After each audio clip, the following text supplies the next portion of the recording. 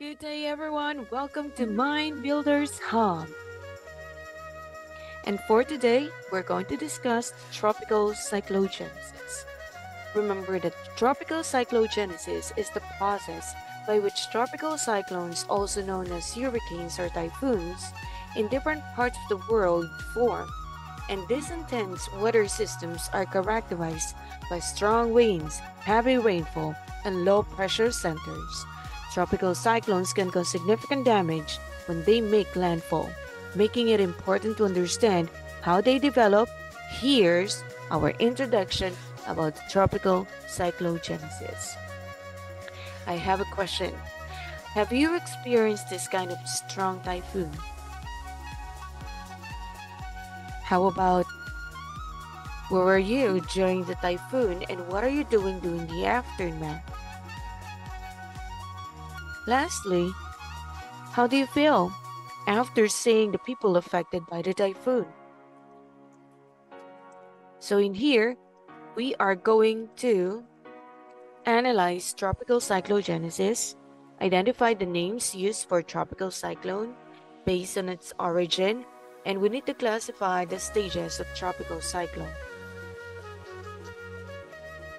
So from the word itself, tropical means that it is a geographical starting point, which is usually hot and humid, while a cyclone is a meteorological term which refers to its cyclonic circulation.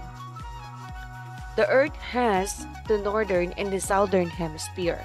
You will see that when there is a strong wind in the northern hemisphere, it circulates counterclockwise, while in the southern hemisphere, it circulates in a clockwise pattern.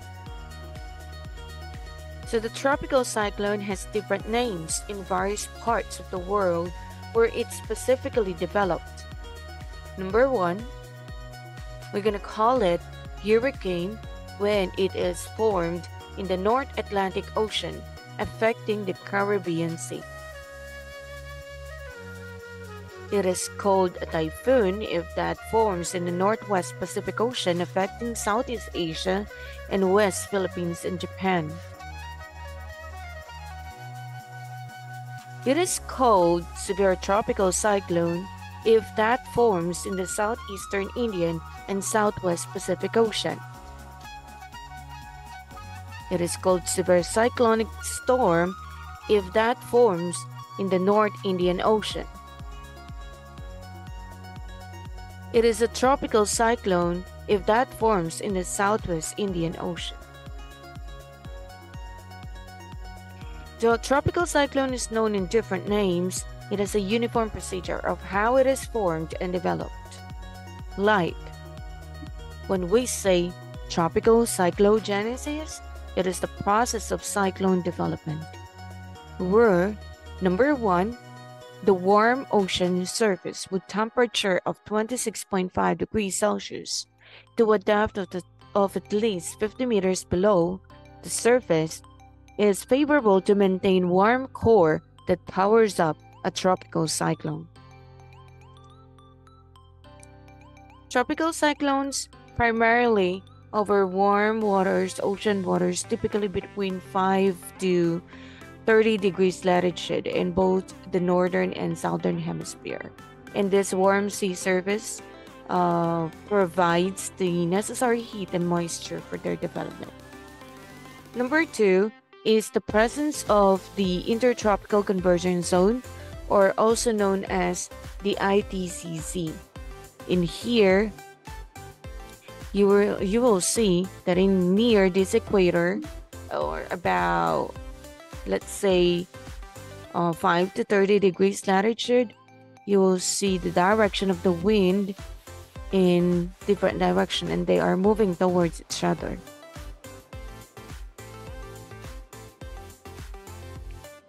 Number three, there is a greater amount of water vapor in the middle and in the lower troposphere.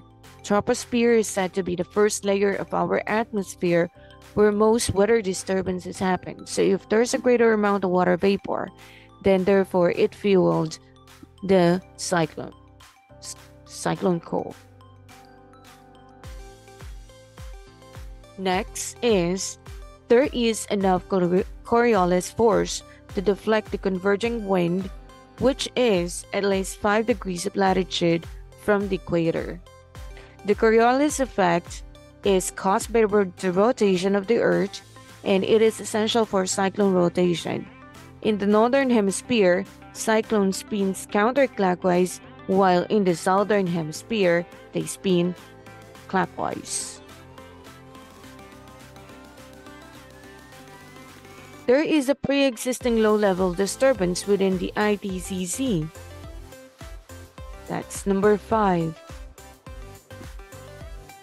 Cyclones often begins with a small disturbances or clusters of thunderstorms, and these disturbances may be triggered by various factors such as this one, the ITCZ, the Intertropical Convergence Zone, or the atmospheric waves.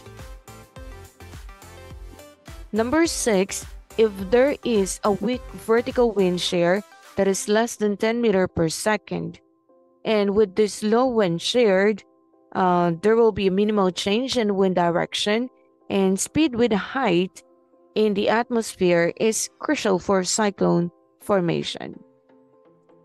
In atmospheric instability, a warm, moist layer of air needs to be overlaid by cooler, drier air aloft, creating atmospheric instability. So let us now classify the tropical cyclone. In here, I have here the tropical depression, and we may say that there is a tropical depression if the wind speed is 61 km per hour or less than that. It is an organized system of clouds and thunderstorms with a defined circulation, and the wind or the wind speed is 61. Next is tropical storm. In a tropical storm has the wind speed of 62 to 88 km per hour, and the storm is somehow given a name.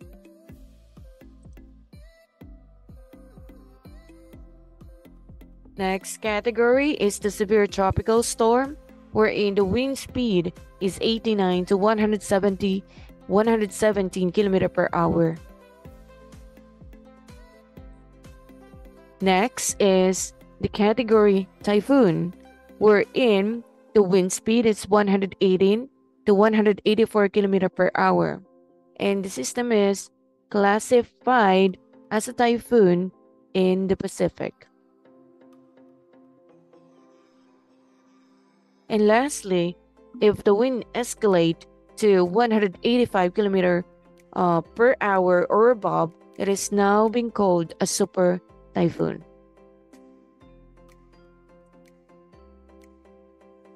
So this is the recent classification of the typhoon, from tropical depression down to super typhoon. And we are using a particular color coding for you to identify which particular part in the Philippines will experience signal number 1, 2, 3, 4, and 5. For number 1, it's blue. For 2 is yellow.